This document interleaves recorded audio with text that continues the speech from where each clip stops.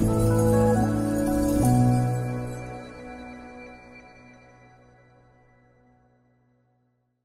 everyone to our newest or freshest expert session here at Scalefree. It's called Inside Modern Data Teams, and this is pretty much replacing the Agile expert session, which was also led by Lawrence and me. But I come back to this later. But first, we want to do some introductions about ourselves, and I'm gonna start, and then Lawrence will take over, and then we start with our topics for today.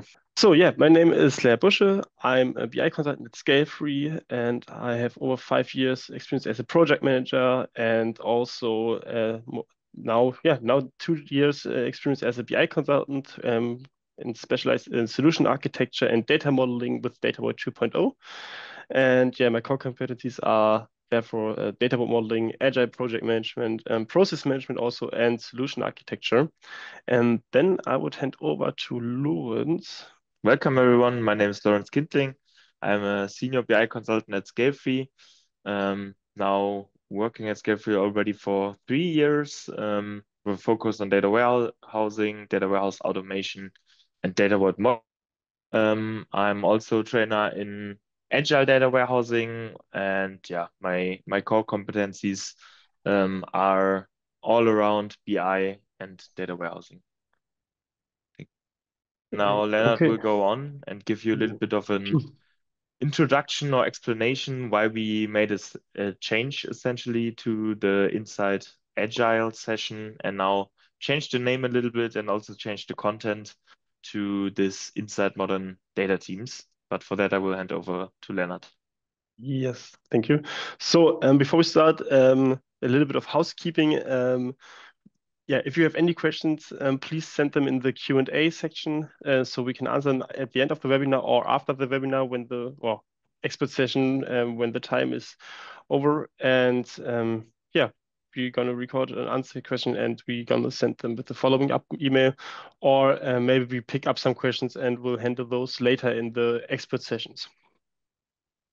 Okay, now as Lawrence already told you, we're going to start with why changing a running system. So why did we change from inside from our agile project management expert session now to inside agile data teams? We have built a little roadmap here where we are coming from and where we want to go, and this is what I want to talk about now. So what is agile? This is what we started with. So what is there after Scrum? So Agile is not only Scrum, we discovered. So there's, for example, Disciplined Agile, where Scalefree also had some trainings, offered some trainings for. So we explored this, and Runs and I both became trainer for Disciplined Agile, and we both adapted a lot of those concepts into our projects and from our new learned projects. So yeah, this is what we did last 1.5 years, I think, Lawrence, pretty much. It's like 1.5 years now.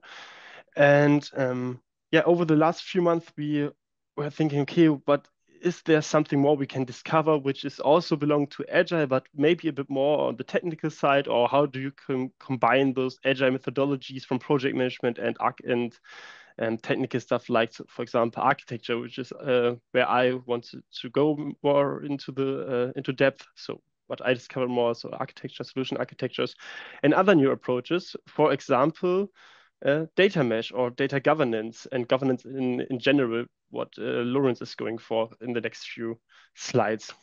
Yes. So this is where we expanded our view and where we wanted to dive deeper into the topics. So essentially, we wanted to broaden the topic a little bit because there's so much more to talk about with agile project management, but in general with data teams. Now, these topics like data mesh, governance, data cataloging, all these topics got much more relevant, is what we've seen as well. And we just want to integrate them into the session and not only focus on this agile, disciplined agile and Scrum topics. Yeah. Thank you. Great. And but how does this affect our expert sessions in the future? So we stay agile. So we still have a strong focus on agile project management and a way of working. So we still will try to combine those things like data mesh with, for sure, with agile methodology and stuff like this. So we don't leave it. Well, this is not the last thing we will talk about, but we want to, yeah, like Lauren said, we want to open up more topics. So, yeah, as I said, we're going to discover new topics like data mesh and stuff like this, and maybe we have a more focus on organization and stuff like this. As I said, we are still open-minded, so if you have any ideas or if you want to talk about anything, feel free to submit all your questions to us or send them in the Q&A at the expert session, so we can pick them up and talk about it later. And what we also want to do with this expert session, we want to invite some people to talk about maybe real life implementation of data mesh, for example, or other topics where we are interested in, or where we have some interesting people we can invite. And we are absolutely also free to open up your to talk to you also. So if you have interesting topics and you want to share them with other people, feel free to write us, and maybe we can do an expert session together. So this is what we want to do in the future. Yes. Also, what we're doing is that Lawrence and I will split up a bit the focus. So Lawrence is more focusing on topics like data governance, and I will more have a stronger focus on, for example, data mesh and data fabrics and stuff like this. This is where we start today also. I give you a brief overview about what is data mesh and what will be our next topics in the upcoming sessions about data mesh, and Lawrence will do the same with data governance in this expert session. Yes, I think the open-minded part is really important. I mean, all of you who are here today probably already know our question form. We have it at the end of the webinar again. You find it on our website at Scalefree as well. If you search for our expert session, there you can still submit questions, and we still want to keep the focus on topics that really that you really struggle with, or that you see in your projects where you have questions too. So yeah, not that we don't want to take the questions anymore. The completely opposite is the case. So if you have questions, if you have topics you want to talk about, please submit them on the question form. You will get a QR code at the end of the webinar again as well. A short overview of the topics and give you a little bit of a overview. What is data mesh? What is data governance? What are maybe areas that we want to talk about? So you can get some inspiration maybe. Essentially, what do I want to cover with data governance? In data governance, on the left, cycle about it. Essentially, it covers a lot of topics, and it goes even broader than the typical agile data warehouse project. Or also, I think, broader than data, because it covers a lot of different areas of a company. First of all, you have the technology part for sure. You need to document and govern your technology. You need to work with people. You need to have people who are responsible, and you will have processes, standards that you need to implement. And if you look in more broader categories, essentially you can split it up into 5 different categories. I think you could do even more, but I think these give a good general overview what we are talking about when we talk. And the first category I want to talk about now is the ownership. So essentially, ownership plays a huge part in data governance. You who are responsible for the data that you are working, and that goes from the source system, but also to the reports. So essentially, you need to have ownership assigned in a working data governance framework.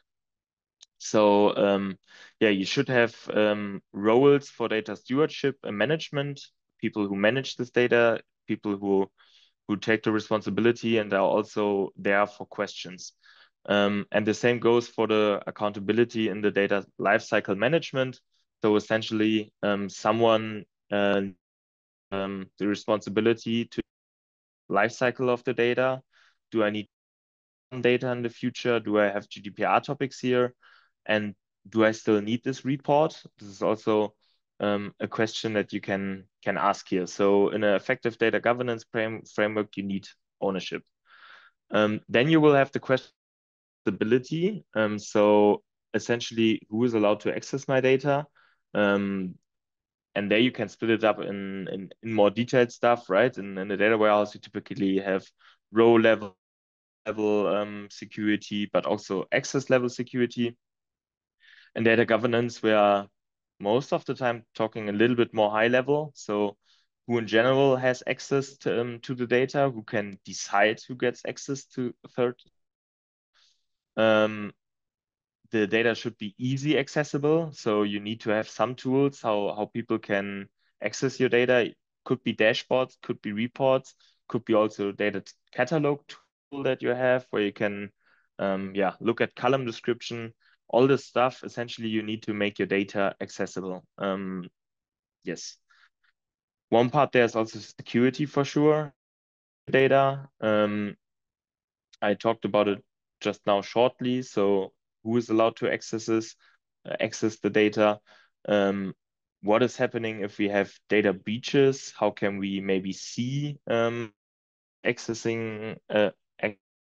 I think this is something that doesn't happen enough. Normally in a database, you can always monitor and see which people are querying the data, what are people doing with it, which tools are maybe getting data out of the database. Stuff needs to be managed and monitored. Then you need to have some kind of encryption. You need to have access policies. And in general, a monitoring framework for all of this. So security is one data governance, which is probably already more on the basic parts. So a lot of people think about security first when they start these data projects because it's just important. But I think nowadays you need to look at data governance concept that covers your whole life cycle of data. But part. Then you for sure have the data quality. So how's the quality of your data? You want it to be accurate. You want it to be complete and consistent.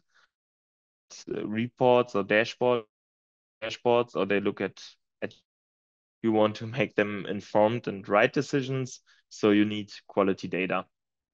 You need to have some tests established as well, data validation processes, cleaning. Maybe you need some these tests that are. You will need to have some monitoring of your data quality. So all this plays a big part in data governance.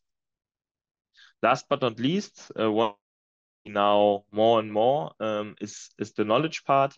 People want a better documentation of their data. Maybe sometimes companies even already built their old data warehouse and now they see how hard it is to uncover what's even happening there and what's happening with their data transformation. So you need to have some good documentation of your data sources, of definitions of columns. What does this column mean? What does this data even mean and how? Also, you promote data literacy and understanding among users. So, in the best case, your users, people that use your data or that use some data product, should have the option to go into some kind of data catalog, some tool to read something, or Confluence, some documentation tool to read some more details about your data. Yeah, essentially the last point, enabling data cataloging and metadata management for transparency. I think a huge part that's happening more and more in the industry right now, and that should get more focus as well. And this is essentially everything about data governance. I know there are much more small detailed topics that you could talk about now, but this is just a broad overview so you guys can get a feeling for what we want to cover in the next month and years, and maybe that you already can go a little bit into detailed questions if you have some. Yeah, essentially, what are we doing inside modern data teams? This session, the same as before. There didn't really change much. Every second Thursday of the month, we yeah, we want to discover key strategies for building effective, agile, and collaborative modern data teams.